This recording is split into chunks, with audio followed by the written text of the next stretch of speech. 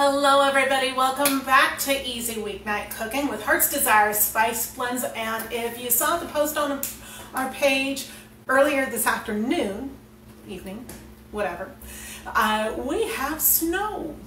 And so if we have interesting things going on with the internet and power, you will probably be the first to know. If I'm not, you know, go figure, right? But so we're going to go ahead and have a really great comfort food for our easy weeknight cooking tonight. We're going to be using Provincial Poultry, and this is Veggie-Filled Meatloaf. There's a history behind this one. So years ago, my stepdad used to be a trucker, and his doctor said, "Congratulations, you're almost diabetic. Do something about this." So we did. And he wanted to make sure he had low carbohydrate comfort food on the road so he didn't get too tempted by these greasy spoon places along the way. And so we would make him all sorts of dinners, freeze them, and send them with him. He had a lunch pail size oven to go with him, and this veggie-filled meatloaf was a consistent request. Okay, constant request. Forget about consistent. But it's a really great way to hide your vegetables and make them really taste phenomenal. And also have one of those just great comfort foods that you always want to have. I mean, meatloaf is great stuff if it tastes great. And so we're going to be using a lot of our ingredients to not only get a lot more vegetables hiding in this stuff, and yes, they do hide, it's great, but we're also going to introduce a lot of flavor here. And so we're going to be using things like Worcestershire sauce. We're going to be using tomato paste, onions, celery, carrots. Yes, carrots. And of course, we're going to throw the obvious vegetables in there as well. This is a bag of peas and carrots. You can use corn and all that kind of great stuff if you like. We're going to be, of course, needing about a pound of beef for this recipe, or whatever ground meat you've got. It works, trust me. We've done this with sausage before, and it turns out amazing. That's not so low carb and low salt, but it's still amazing. So the way we're going to be doing this tonight, we're going to be cutting out the salt, and we're going to be cutting out the carbohydrates, or at least most of the carbohydrates. And so what I have here is you're going to need about a cup of breadcrumbs. Now you can substitute things like keto bread for this. Dry out up to 3 slices and go ahead and crumble them up. You're good. And so we're going to be, of course, needing some sort of spice with this, because otherwise it's just bland and dry and yuck, right? So what are we using? Ye olde Provincial Poultry. And so last week we did a really great beef stew with this stuff, and it does tremendous in actually meatloaf as well. So let's go ahead and get started. Where's our recipe? It's right in the description, so you can follow along if you like. And we're going to need, of course, 1 small onion, 1 pound of meat, or what this is ground beef. I've used elk, I've used chicken, I've used pork, I've used turkey. And for you who do not eat meat, I'm sure there are substitutes available for this. I've seen several recipes, so I'm pretty sure you can use some sort of grain legume mix for this. We're going to need about 1 large rib of celery. And this beauty, look at this, gorgeous stuff. This came from the farmer's market. Got a great bundle of this stuff. I'm going to be dehydrating a whole bunch of it. Why? Because I don't always get celery. It always goes bad before I can use it all. So I'm going to use up some of this, and the rest is going in the dehydrator so I can get celery anytime I like. It's great. So 1 rib of celery. We're going to need between 2 medium, about 2 medium, 1 large carrot, or about 9 mini carrots. We're going to need 3 eggs, and that's going to act as a really great binder. Not just the breadcrumbs, but the eggs will actually bring this together and make sure it doesn't just fall apart and crumble on you. So you're going to need about 1 cup of breadcrumbs. Now, the Worcestershire is optional. We're going to be putting in about 2 tablespoons. You can put in less or more to your own taste. We're going to, of course, need about 2 teaspoons of Provincial Poultry. About half this bag of peas and carrots, that's about 6 ounces, my lovelies. And you can also put things like, we've put sliced brown olives in there, we've put bits of broccoli, we've put all sorts of stuff in here. So it's great for hiding lots of vegetables. Score. We are also going to need some sort of barbecue sauce, because really, honestly, what is meatloaf without barbecue sauce slathered all over the top? Seriously. And what we did tonight is we took ye old store-bought and put in a little bit of chili bowl, and it snazzes it right up. Seriously. So, why don't we get started? Oh, we're also going to need a food processor. And this is how we're going to hide everything. So, we're going to start with our rib of celery.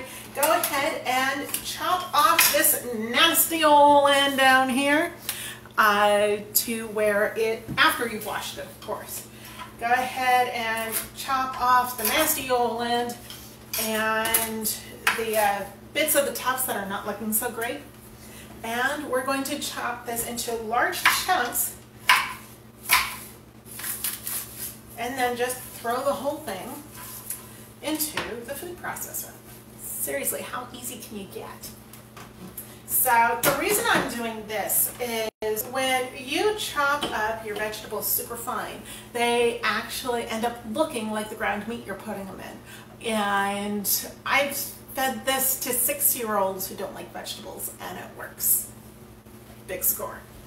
So the next thing we're going to do is also chop up our onion, and we're going to quarter this. Go ahead, and I'm going to break my cardinal rule. I'm going to cut off both the root and the stem ends. And I've got a handy little bowl over here this time so I don't mess up my workspace. This is great. So cut off both the root and the stem end, and pay it right off. Just cut this right into quarters. And it's going to be so much easier to peel, because you don't have all sorts of, you don't have to worry about as much of the curve of the onion. And now, go ahead and just plop that right on in, the whole 9 yards. We're going to plop our onion in quarters, we're going to put our celery, and we're going to put our carrots in this food processor. Gonna chop them up really fine. Then we're going to empty that into a bowl right here, and we'll go ahead and go for the rest of it there. That's when we're going to be adding the rest of our ingredients, and then finding ourselves some really great little, honestly, 1-pound loaf pans are my favorite. And if I go ahead and put these in 1-pound loaf pans, they cook in about half an hour, and you've got serving size stuff there. It's a meal in a loaf pan. Seriously, it works so well. And you do not, you get to feel like you're getting away with something, because you do not always have to put a vegetable next to it. Yes! Score, big score. I love that. Just dig right in. So about 9 of these babies. Okay. So I need to stop that. I've got a couple of those right on in here, and they are smelling so good. So anyway, that should be well and truly done by the time we are done with this. So that's 1, 2, 3, 4, 5, 6, 7, 8, 9, and these are going to be a variety of sizes. Go ahead and throw a couple more. And why am I using carrots? Really? Come on. The reason I'm using carrots is because of the native sweetness of that wonderful root vegetable, that and the color. So when you're dealing with meatloaf, usually it's drenched in ketchup by the time it's all done, and you put it in the loaf pan while the whole thing is just drenched in ketchup, and then you put more on top. Well, if we're cutting down on the carbs and such like that, we want to reduce the amount of processed sugars by a great amount. That means using a lot of our raw ingredients to make up the lack that are not super sugary but have that sweetness to them. Carrots go wonderful that way. They add a ton of body, they add a ton of flavor, and they add extra sweetness to your meatloaf that you wouldn't have otherwise had. So why don't we go ahead and start this baby. This is a wonderful food processor. Nice and quiet. I love it. Seriously. So you're going to chop this until it's in really fine pieces. Okay. And also, you're probably going to want to go ahead and scrape down the sides and chop some more. And that's exactly what I need to do, because we've got some pretty large pieces up at the top and finer pieces down at the bottom. Now, there's a little bit more reason for some of the other parts of this recipe that I've been using, some other ingredients. Like, why so much celery? And honestly, we use that much celery because celery actually concentrates a lot of potassium and a lot of other really great electrolytes. And what's more, it adds a salty taste. So if you're cutting down the salt, you're cutting down the sugar, use your other natural ingredients to go ahead and add the flavor that you want into your meals, and you will be perfect. Now, if you're really sensitive, run this through a nutrition calculator. You'll be gold. So, we have a really good, got a really good mix here, and there we go. This stuff is just really finely chopped, and that's what I look for. I look for this to look an awful lot like the ground meat that we're going to be putting it in. And so if I can do that, my work is done pretty much. And it didn't take a lot of work to do this. I love it. I'm going to go ahead and push this off to the side and bring the old trusty bowl over. Alrighty. Go ahead and get that out of the way. Gonna knock my blades off here and scrape them off a little bit because I want all those beautiful vegetables in my meatloaf, not on the blade. So go ahead and put this vegetable mixture right on into your bowl. And then we're going to be putting in about half of the meat, putting in the rest of our ingredients, and making sure it's all incorporated. And then we're going to put in the rest of our meat. And the reason I do that is because I found that when dealing with, well, when we were doing this originally, we would do between 2 and 4 pounds of meat at a time, you know, between a double and quadruple recipe of this. And handling all that at once just was very ungainly. We don't have a biggery stand mixer or anything like that, so that was really kind of tough sometimes. So we learned how to do this in stages. Now go ahead and get about half of your ground meat and break that up right on in your bowl. Put the other ground meat aside, and I'm going to rinse my hands, my darlings. Alrighty. Now, next thing I'm going to do is I'm going to put those aside, and this can go off to the side as well. Our next thing is going to be adding 3 eggs. That's not a lot of eggs, isn't it? Yeah, it is. But we're going to need the eggs in order to bind all those vegetables in with meat. And our breadcrumbs are going to do the same thing. So, 3 eggs. 1, 2, woohoo, and 3. And we need ourselves 2 teaspoons of Provincial Poultry. Do not skimp on the Provincial Poultry here, guys, because that's going to add a whole lot of flavor that otherwise you're not going to be able to get. So spices in something like this are very, very important. It adds a dimension of flavor that's so wonderful. And will honestly make the neighborhood wonder what's going on at your house and why weren't they invited. Seriously. So, next is also going to be, come back here, tomato paste.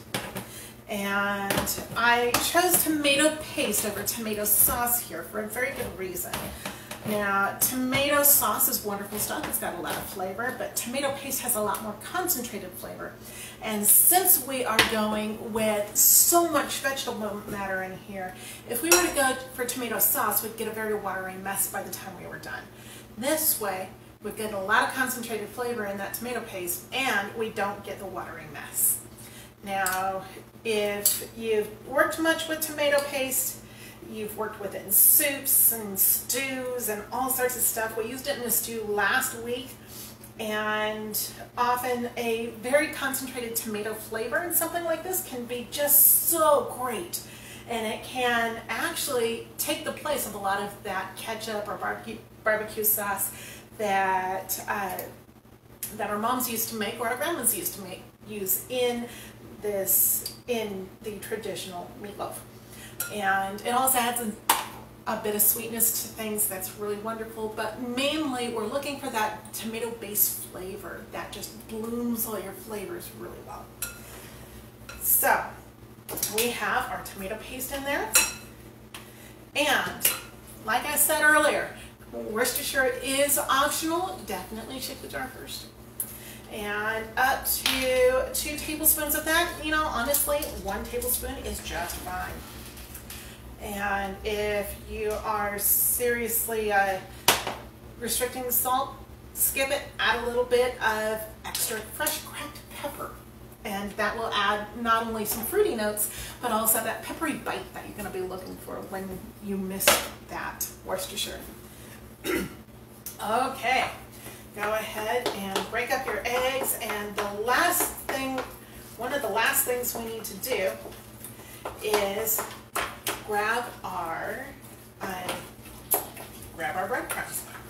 And I'm going to mix this up before I put in the breadcrumbs because it's going to be just a little easier.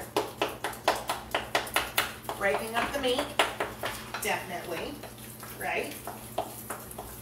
So I do not see any comments yet. That's not exactly a bad thing, but do me a favor, tell me that you're watching, and if you want to ask questions, now is your chance. I will definitely get to that if I see the comment. So, this time I think I may be able to get away with not having the messy cook badge. Awesome. Alright, now, breadcrumbs. This is really kind of fun. What I have here is a few pieces of bread that I went ahead and just dried. You can leave it out on the counter for 2 days in a low moisture room and you're great. Or, honestly, I put these in my dehydrator for, an hour, and they came out, very, very dry. And so you just go ahead and put them in a Ziploc bag like this, unless you're going to be using like Progresso breadcrumbs or something like that. You're going to want about a cup. Just go ahead and squish them in order to break them up. And they make a very satisfying crunch when you do this. Go ahead and just break them up nice and fine. And they will actually absorb an awful lot of moisture coming from this meatloaf. And it will help also bind it together, much like the eggs. So I've tried this with only eggs, I've tried this with only breadcrumbs. Really, honestly, you kind of need both. And so here we go. Go ahead and 1 cup there, guys. And that's about 2 pieces of bread. And this can go off to the side. Now, go ahead and get those incorporating in there. And we need our other half pound of meat. Yes. Break that up before you just plop it in, because that way it'll make stirring a whole lot easier. So what are we doing here? We've got ourselves our Provincial poultry in here. We've got 1 whole onion. We've got 1 rib of celery, large rib of celery. I use whatever you need to in order to make up about that 1 rib of celery. If you've got, 3 tiny ones, that's great. Or, 5 tiny ones, or whatever works. And about now is the time when you just kind of give up and use your hands. Now, some of you go, ooh, well, go ahead and use gloves if you want, or go ahead and sweat it out with the spoon. Me, I don't usually cringe at this kind of stuff. So, about now is when I just go ahead and use my hands, and I start off by slaying my fingers like this, putting it in, and then squishing the stuff through my fingers. That way, you've got, you're mixing things a lot easier. Now, I've gone ahead and used a food processor for this. Things come out a little stranger when you use a food processor for this. I've used a set of beaters with this, and that's not bad, but things, again, come out a little strange texture-wise. So it's really going to be up to you what you want and what you don't want. So just go ahead and make sure everything is well incorporated. You don't have any big lumps of meat just hanging out there, because those don't season well when they get put through the oven. Next, about a half a bag of peas and carrots, or just put the whole bag in if you love them. Seriously. There's that. And me, the whole bag is going in. Why? I love me my veggies. Oh wow, look at that color. Oh man, that's gonna be great. So, once again, but this time, I'm going to be a little bit more ginger with it, if you've got a small-ish bowl. I tend to be very miserly about my bowls, as you guys probably have figured this out. I tend to not want to use a bowl any bigger than I absolutely have to, and there's an abject lesson in that. Use a bigger bowl. Okay.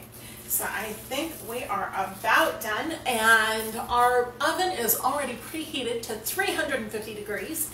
So what we're going to do now is we're going to get ourselves some loaf pans, or what we did last night is we actually made these into patties and pan fried them. Score. I'd better wash my hands and then find those loaf pans.